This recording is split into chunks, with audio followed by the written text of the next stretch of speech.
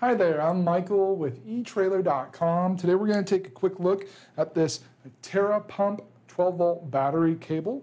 This is going to allow you to power your TeraPump electric fuel pump by connecting it to your 12-volt car battery. So you've got your positive and negative alligator clamps that will hook up to your posts on your battery, and then the adapter plug is going to fit into the pump head socket on your pump.